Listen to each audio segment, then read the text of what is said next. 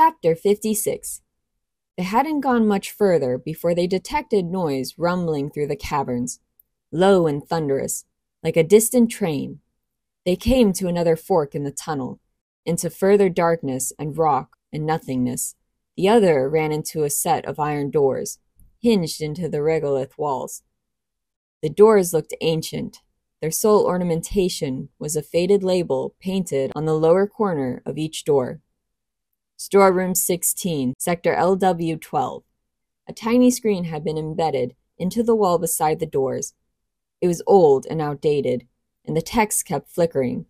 Lunar Regiment, 117. Packs 1009 to 1020. The ground and walls thrummed with activity beyond those doors, laughter and shouting and thumping footsteps.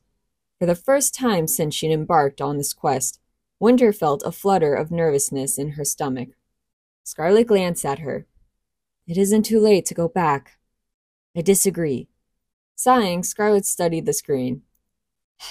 11 packs, so around 100 soldiers, give or take. Winter hummed, a sound without commitment. 100 soldiers. Animals, killers, predators. Or so everyone claimed. Had she truly gone mad to think she could change them? Her eyes began to mist, surprising her. She had not realized that thinking of her own imbalance would sadden her.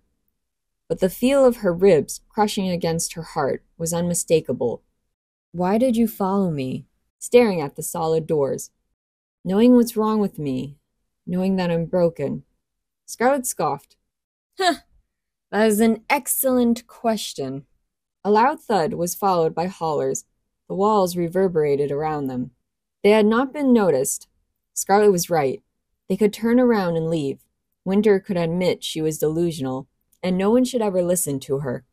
She was adept only at making the wrong decisions. "I couldn't let you go on your own," said Scarlet, most of the venom gone from her tone. "Why?" "I don't know. Call me crazy." Winter shut her eyes. "I won't. You're not damaged like I am. You're not 100 scattered pieces blowing farther and farther away from each other." "How would you know?" Lifting her head, Winter dared to look up again. Scarlet leaned against the regolith wall. "My father was a liar and a drunk. My mother left me when I was a kid and never looked back. I witnessed a man kill my grandmother and then rip out her throat with his teeth. I was kept in a cage for 6 weeks. I was forced to cut off my own finger. I'm pretty sure I'm falling in love with a guy who has been genetically modified and mentally programmed to be a predator." Ooh, red flags. "So all things considered, I'd say I have a fair amount of scattered pieces myself." Winter felt her resolve crumbling. "You came with me because it was the quickest path to death then." A crease formed between Scarlet's eyebrows. "I'm not suicidal," she said, the sharpness returning to her tongue. "I came with you because—" She crossed her arms over her chest. "Because ever since my grandma took me in, I've heard people tell me she was crazy. A kooky, belligerent old woman. Always good for a joke around town. They had no idea how brilliant she was. That crazy old woman risked everything she had to protect Cinder when she was a baby. And in the end, she sacrificed her own life rather than give up Cinder's secret. I still feel like Gromer didn't have to die. She was brave and strong, and everyone else was too close-minded to see it." She rolled her eyes, annoyed with her own frustration. "I guess I'm just hoping that despite all the absurd things you say, you might also be a little bit brilliant. That this time you might be right." She held up her finger. "That said, if you're going to tell me how stupid this idea was to begin with, and we should run like hell, then I'm right behind you." Beyond the door, something crashed, and there was a round of boisterous laughter, then a howl. A chorus of a dozen other voices rose up to meet it, sounding victorious. A muscle twitched in Winter's jaw, but her lip had stopped trembling. She hadn't cried. She'd been too focused on Scarlet's words to remember to be upset. "I believe they were boys once, and they can be boys again. I believe I can help them, and they will help me in return." Scarlet sighed, sounding a little disappointed and a little resigned, but not surprised. "And I believe you're not as crazy as you want everyone to think you are." Winter's gaze flitted towards Scarlet, surprised, but Scarlet didn't return it. She stepped forward and placed her palm on one of the heavy doors. "So, do we knock?" "I do not think they would hear us." Another round of howls echoed through the cavern. Winter swiped her fingers across the screen, and the text changed. "Security clearance, identification required." She pressed the pads of her fingers onto the screen, and it brightened, welcoming her. The door began to open, creaking on ancient hinges. When Winter turned back, Scarlet was staring at her, aghast. "You do realize you just alerted the Queen to where you are, right?" Winter shrugged. "By the time she finds us, either we will have an army to protect us, or we will have already become meat and marrow and bone." "Okay." She drifted through the doors and instantly froze. Scarlet had been right. There were about 100 men in the 117th Regiment of Lavana's army, though men was a general term for what they'd become. Soldiers felt inadequate too. Winter had been hearing stories of her stepmother's army for years, but they were far from beastly than she had ever imagined, with malformed bodies, fur down the sides of their faces, and snarled lips curved around enormous teeth. This storeroom, which had begun life as housing for the first colonists, was equipped to hold many more than 100 people. The ceiling reached 3 stories high and was rough with divots and stalactites, where air bubbles had formed and lava had dripped eons ago. Though the cavern was ancient and impenetrable, someone long ago had had the foresight to reinforce it with interspersed stone columns, countless alcoves, and more corridors stretched in every direction, leading to additional barracks or training grounds. Around the exterior were dingy lockers and open crates, many of which had been left wide open and neglected. Benches and exercise equipment filled the remaining space. Freestanding punching bags, chin-up bars, weights, many of them had been shoved aside to make room for the main entertainment in the room's center. The howls dissolved into cheering and whooping again. Canine teeth flashed. Most of them were in some state of undress, missing shirts, bare feet, a stunning amount of hair, in places that Winter wasn't certain were natural or not. A shudder danced over her skin. Scarlet's words rang back to her. "They will do what they're told, and that will be to eat us." Scarlet was right. This had been a mistake. She was not brilliant. She was losing her mind. The door slammed shut, making her jump. One man jerked around to face them. His gaze fell on Winter, skipped to Scarlet, then returned. First curious, then inevitably ravenous. A sly smile curled on one side of his mouth. "Well, well," he mused. "Feeding time already?" Chapter 57. The man who had spoken grabbed the nearest soldier by the neck and tossed him toward the center of the circle. Shouts of surprise and anger rolled through the gathered men, as a few toppled beneath their comrades' weight. Within seconds, there was a furor of flying fists and snapping jaws.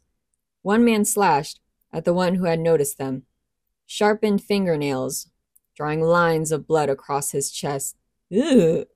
A second later, he was also picked up and hurled into the turmoil. "Manners!" someone yelled, loud enough that his voice shook through the walls. And Winter had a quick and searing vision of the dome of lava rock crumbling on top of them. It would start with a quaking of the walls, then a few dribbles of dust and pebbles, until a crack drove its way from one end of the cavern to the other, opening wide and, "There are ladies in our presence," said the mutant who had first seen them. His nose crinkled at the words ladies. The attention of 100 hybrid soldiers landed on Winter and Scarlet. Oh my gosh, I'm so nervous for them. As eyebrows rose and thorny gazes raked over them. Ugh. The men seemed to forget their brawl. They started to spread out. Lithe, muscular bodies, creeping between the mess of equipment with agonizing patience, noses twitching, tongues tapping at sharp teeth. Hair prickled at the back of Winter's neck, and she found herself rooted to the floor, shocked by the sudden, breathable silence. Once the crowd had dispersed, she could see that their focus had been on a fight between two of the soldiers, both of whom were bleeding and swollen and grinning, as intrigued as the rest. It was impossible to tell which of them had been winning the fight prior to the interruption. There was an abundance of scars and faded bruises on all of the men, suggesting that such brawls were a common occurrence, a way to pass the time while waiting to be sent to Earth and take part in Lavana's war. Fear pulsed through Winter. What if she had been wrong? "Hello, pretty ladies," said one of the soldiers, rubbing his whiskered jaw. "Are you lost?" Winter shrank closer to Scarlet, but Scarlet pulled away, stepping forward to meet them. Scarlet was the brave one, the resilient one, proving it as she tilted back her head in mock defiance. "Which one of you is in charge?" said Scarlet, fisting her hands on her hips. "We want to speak with your alpha." A dull cackle spread through them. "Which one?" said the first mutant. 11 packs, 11 alphas." "The strongest one," said Scarlet, piercing him with a glower, as fierce as any Winter had ever seen. "If you're not sure which one that is, we'll wait while you fight it out." "Are you sure you don't want to take your pick, pretty lady?" one asked as he prowled behind them, cutting off their exit. "No, not the exit!" Not that Winter had any hope of running. She could tell they were trying to intimidate her and Scarlet, and she could feel to her bones how well it was working. "I'm sure any of us would be happy to satisfy whatever needs you might have." Scarlet glared at him from the corner of her eye. "I already have an alpha mate to satisfy my needs." "Okay." "And he could slaughter any one of you." The man barked, and a rough cackle rumbled through the rest of them. The first soldier stepped closer to Scarlet, and his expression was intrigued again. "She's telling the truth," he said, silencing the laughter. "His scent is all over her. One of us." His eyes narrowed. "Or a special operative?" "Alpha Zev Kesley," said Scarlet. "Heard of him?" A beat. A smirk. "No." Scarlet clicked her tongue. "Too bad. I can already tell he's both twice the man and twice the wolf of any of you. He could teach you a thing or two." "Why are you trying to start things?" The man laughed again, amused. "I didn't realize they were letting our pack brothers take mates on Earth. More reason to anticipate our deployments." "Ah, planting ideas. Bad ideas." Winter pressed her sweating palms against her sides, grateful that Scarlet had their attention. If she'd been forced to speak, her mouth would have spouted incoherent mutterings, and they would have laughed at her one moment and sunk their teeth into her the next, jaws clamping around her limbs, teeth tearing her muscles from the bones. "We're not here to discuss my love life or yours," said Scarlet. "You seem to be the most chatty. Do you nominate yourself as the leader here?" He tilted his head in a manner that reminded Winter of Ryu, how he would sometimes cock his ears when he heard the gamekeeper arriving with a meal. "Alpha Storm at your service." He dipped into a mocking bow. Though he wasn't larger than the others, he moved with an unnatural grace. Like Wolf, like Ryu. "And at the service of the pretty thing back there. I suggest you speak fast, pretty lady. I can hear my pack's stomachs growling." One of the soldiers ran his tongue over his bottom lip. Scarlet turned and gave Winter a look. Shivering from head to toe, Winter reached for Scarlet, using her shoulder for balance. The soldiers laughed. "Winter!" Scarlet hissed. "I'm frightened, Scarlet." Scarlet's expression turned to stone. "Perhaps you would like to go outside and compose yourself, and we can come back later," she said, speaking through clenched teeth. Winter shuddered at Scarlet's anger, though she knew Scarlet had a right to it. Coming here had been her idea. If they both died here, it would be her fault. But she wouldn't allow it. These were men, she reminded herself, men who deserve life and happiness as much as anyone. Holding firm to that thought, she forced herself away from Scarlet and was grateful when the dizziness receded. I'm Winter Haley Blackburn, Princess of Luna, she said, and could tell even in her own ears how faintly her voice carried. Not at all like Scarlet's. I need your help. Eyes flashed, delighted. In return, I wish to help you. Amusement, hunger, less curiosity than she would have hoped. She gulped. Queen Lavana, my stepmother, has treated you with cruelty and unfairness. She has taken you from your families and acted as though you are nothing to her but scientific experiments. She has locked you away in these caves for no other purpose than to be sent to Earth and fight in her war. And what will you be given for your service? They all waited with their hard and sparkling eyes, watching Winter like she was their afternoon snack, still cooking on a spit. It was not unlike the look she'd received from countless men in Lavana's court. Nothing, she said, shoving her fear into the bottom of her stomach.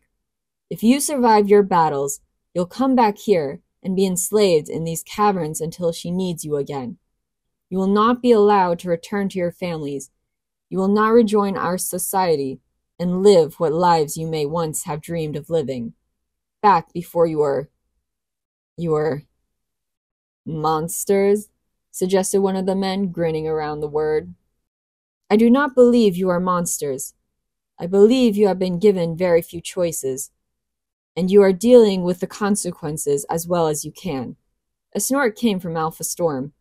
Who knew we would be receiving such counsel from the princess herself today? Tell me, pretty highness, does this therapy session come with refreshments? Your friend, perhaps? Said another. She smells delicious. Scarlet crossed her arms, fingers digging into her elbows. Winter squared her shoulders. We came here to give you another choice.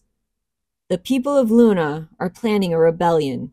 In 2 days, we will be marching into the central dome of Artemisia.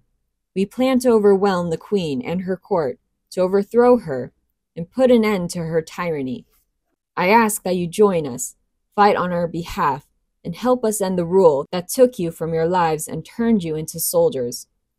Ensure that you will never become prisoners, or experiments, or animals created for Lavana's amusement ever again. A silence settled over them, as if they were waiting to make sure she was finished. Winter searched for some indication they were even listening. She felt like a lamb in their den. She has pretty words. Winter turned toward the voice. It was one of the men who had been involved in the fight. Fresh blood had dried at the corner of his lip. He tipped his head when he saw that he had her attention, his eyelids dipping suggestively. Not quite as pretty as her face, except for the scars. She jumped and spun around. She hadn't heard this soldier step so close, and now he was hovering over her. Ah! He dragged a sharp-tipped nail down her cheek. Where'd these come from, pretty lady? She couldn't answer. An arm wrapped around Winter's shoulders, pulling her back. Stop it, said Scarlet, tucking Winter behind her. Though it was useless. They were surrounded. Were you listening to her? You can call yourselves soldiers or wolf packs or whatever you want, but the truth is, you're nothing but slaves. Winter is offering you freedom. She's given you a choice, which is more than Lavana has ever offered. Will you help us or not? You'll be slaughtered, someone whispered against Winter's ear. She gasped and turned again, locking her back against Scarlet's. The soldiers crept closer, predators toying with their catch, luxuriating in the anticipation of the meal. A bunch of pathetic civilians are going to stand up against the queen, another said. They don't stand a chance. And another, do you know what the queen will do to hold them back, if there are too many to manipulate? Us, spoke a third. Her army. You mean her lapdogs? Said Scarlet, and though her tone was mocking, her back was pressing against Winter, just as forcefully. Her pets? The soldiers' faces twitched. If you side with us, said Winter, we can win. We will win. What will happen to us if we side with you and you lose? Said Alpha Storm. One of them brushed a finger down Winter's throat. No, don't touch her! Her heart skipped. With you beside us, she said, her voice wavering, we will not lose. Her eyes began to water from fear. You can stop now. You've frightened us enough. I know you're not the vicious creatures you're pretending to be, that you've been trained and tormented and built to be. You are men. You are citizens of Luna. If you help me, if you fight for me, I can help you get your lives back. You can't tell me you don't want that. She could feel their breath on her now. She could see the colorful flecks in their eyes, smell the sweat and blood on their skin. One of the men was sucking on a knuckle, as if he couldn't wait to taste her flesh. They were a noose growing tighter. Pulse hiccuping, Winter raised her hand to her throat, where the soldier had touched her. She felt a prickly rope there, tightening, squeezing. She squeaked and tried to wrap her fingers around it, to form a barrier between the rope and her throat, but it was already too tight. Spoiled little princess. One of the soldiers hissed, stooping down so that she could feel his breath on her cheek. Winter shivered and knew her gaze was watery and pleading. We don't fight for princesses. We play with them. Alpha Storm smirked. Ready to play? Okay, that is the end of chapter 57. Chapters 58 and 59 are coming out next Monday. Thanks for listening. Please like, please subscribe, share, comment below. Help the algorithm. And I'll see you guys next time. Laters!